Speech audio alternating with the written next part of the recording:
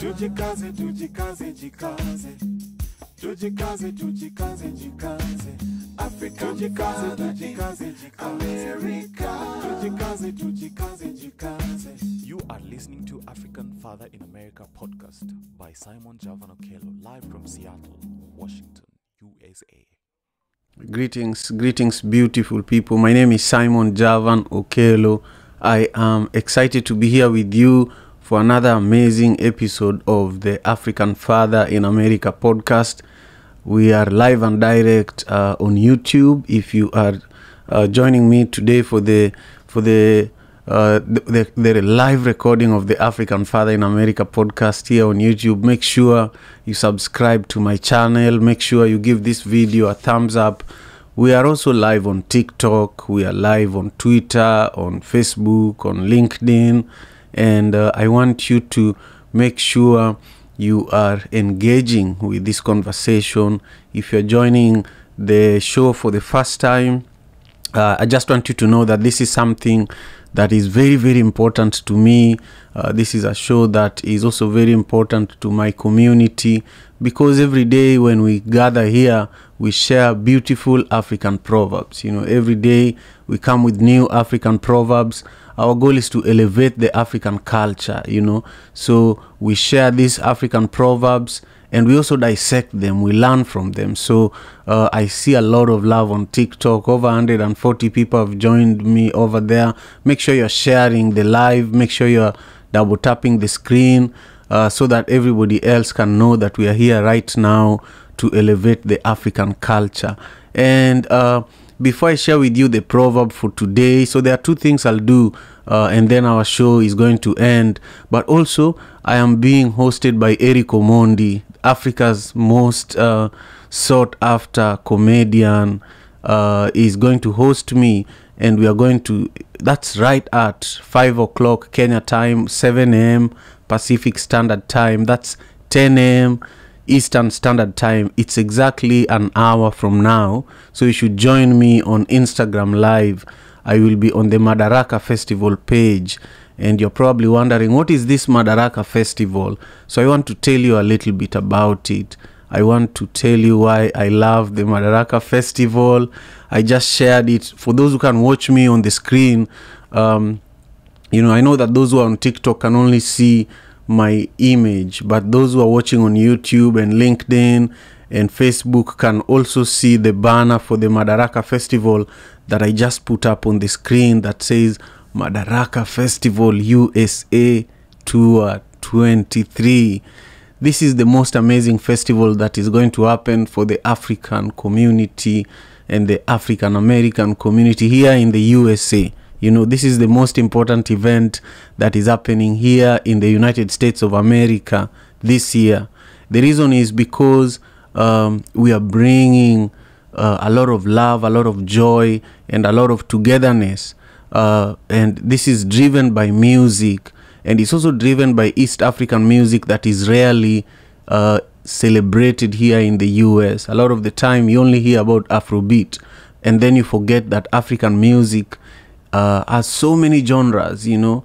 But East African music is actually popping, you know. Sauti Sol, who are the award-winning boy band from Kenya, are headlining Madaraka Festival this year. And Eddie Kenzo from Uganda is also one of the headliners. King Kaka from Kenya, Dre's, DJ Poison Ivy, DJ Freddie Mook. So we have a strong, beautiful lineup. Go to madarakafestival.com and also go to my profile if you're on TikTok and get your ticket right now. And if you are on, you know, Twitter, if you are on any other platform, just check out the profile, you know, the link on my profile, and you will be able to learn more. You'll be able to get your ticket. And I'm telling you, this is the most beautiful event that you'll ever attend this year. We've been putting so much work into it. For the last 9 years, we have been producing Madaraka Festival here in Seattle, and we did it once in Kenya. And Eric Omondi, who is hosting me after this, is going to be he was the host in 2019, and he did an incredible job, and he's continued to support this amazing work that we're doing. The other thing that is very unique about Madaraka Festival is that it's the only festival that is intentionally produced in order for us to gather resources. We get music instruments, we get recording gears, film production gears, music production gears, and once we gather all these things in the course of the festival season, we take them to Africa. We take them to Kisumu, Kenya, where we run an education, music and art program. We take some of these things to Uganda. We take some of these things to Tanzania. And so as we are pushing for this festival right now, we also have a campaign going on classy.org. So if you go to classy.org, you'll be able to learn a little more about this campaign that is organized in partnership with Mama Hope. Mama Hope is a great organization that serves many organizations across East Africa. They provide funding to small organizations that are doing great work, but now they're working together with us to ensure that we get all the resources we need to bring free music education to East Africa. So again, thank you if you've been listening until this moment. That means that you are wonderful and you are great and you are amazing. But I want to share the proverb for the day. I know that some of you just come here to learn what the proverb is and to learn the nuggets of wisdom related to that proverb. So our proverb today is from Zaire or Congo. Congo is literally the center of Africa, and this proverb says that jealousy can change a man into a leopard. Jealousy can change a man into a leopard. Have you ever been in a situation where you can literally see someone's face change just because they're so jealous? Someone's character change just because they're so jealous. Someone's pattern of behavior changes just because they're so jealous of you. Sometimes you see this in siblings, sometimes you see this in colleagues, sometimes you see this in neighbors. They turn into leopards just because they're so jealous. But sometimes even us ourselves, we know it. We are sometimes jealous of others, and in those moments we realize that we have so many different characters of who we are, that we can't stay the same. We are so dotted, just like the leopard. But let's listen to the 3 nuggets of wisdom that are related to this proverb. The first one here says that cultivating gratitude and appreciating what you have can help you with jealousy.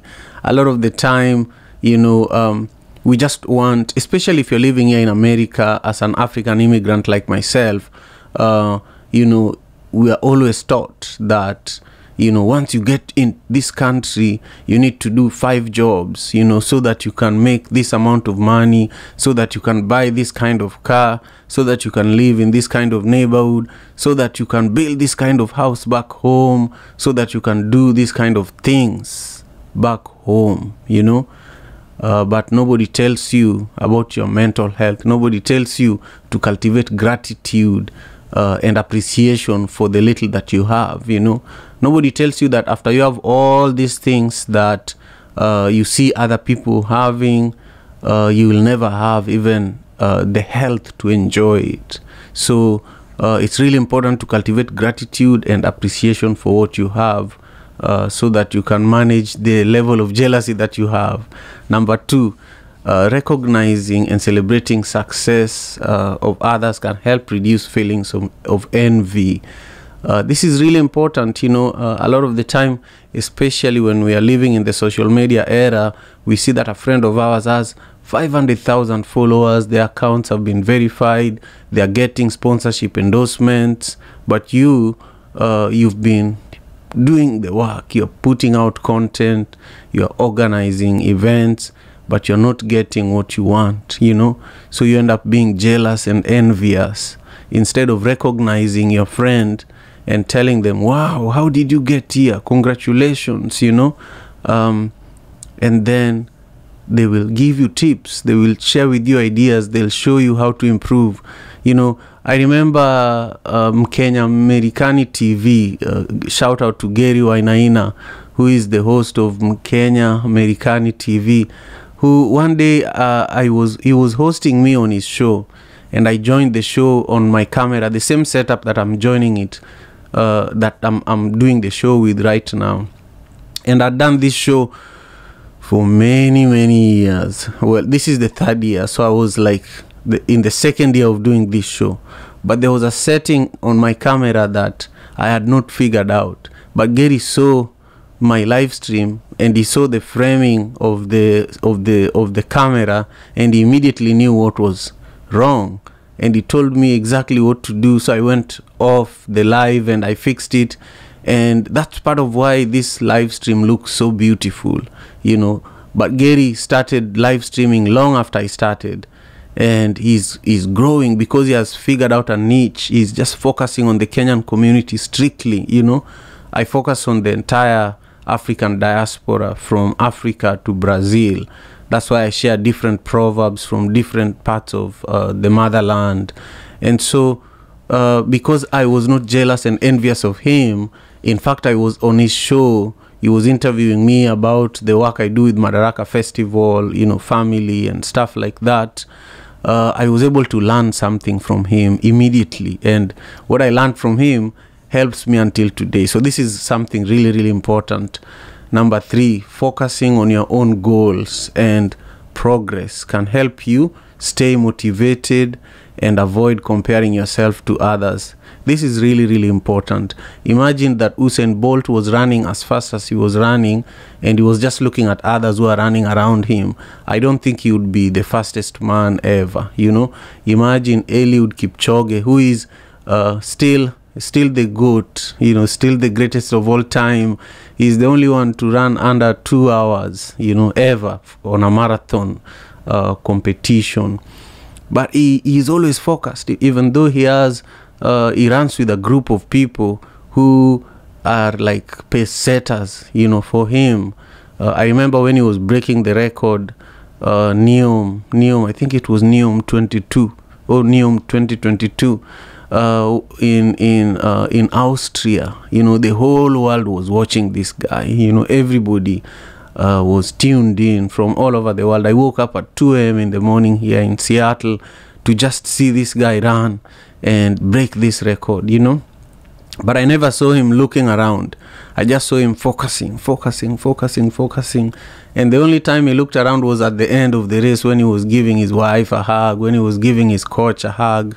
So it's really important that you focus on your goals. Sometimes you might feel like your goal is the worst goal, and everybody around you is talking about it. Everybody around you is saying how crazy you are. But that's your goal, you know, that's your goal, that's your gift. So just stay focused on it, and finally it will work out. Finally, those people who are talking poorly about what you're trying to accomplish will come back, and they will be the ones who are asking you to tell them how you are able to do it. So those are the 3 nuggets of wisdom for today. And our proverb says that jealousy can change a man into a leopard. So we've actually ended the show. Now you see this beautiful Madaraka Festival shirt that I'm wearing. I just want you to know that it's available at the Museum of History and Industry, Mohai, here in Seattle, Washington. But also, if you DM me today on Instagram or on any platform, you will be able to get yours. If you're in Kenya, you can also get yours. You know, Eric Omondi is going to be wearing one of these sweatshirts. So if you want if you want to have one of these, DM me or DM Madaraka Festival on Instagram, and we will be able to get you such a beautiful merchandise for the Madaraka Festival. I just want to thank you all for being with me the whole week. You know, I've done this show this entire week, Monday to Friday, and I want to know who is joining me. I see my brother Harold Charles, who is also part of our team in Kenya, joining us on Facebook. But I want to see who else is joining me today. If you're on Facebook, LinkedIn, Twitter, YouTube, just leave me with a comment there so that I know that I'm not alone, because I see you guys watching. I see a lot of you on TikTok. Thank you. Make sure you're sharing this link, please. Make sure you're double tapping that screen. And also, I need to know where in the world you're joining me from.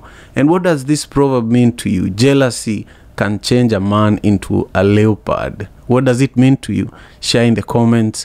And if you're going to watch this live stream later on, after I have ended it, please let me know also in the comment what this proverb means to you, because for me, as an African living here in the diaspora, it's so critical. It's so critical that we continue to remind ourselves about this ancestral wisdom. This is ancestral wisdom. And if you look at the culture of the indigenous people, the indigenous people are the protectors of the earth. Earth Day is coming up in this, in April. And you find that here in America, I'm learning that indigenous people are the protectors of this land, even though, the white people that came and conquered this land and took it over from the owners are still here with us today.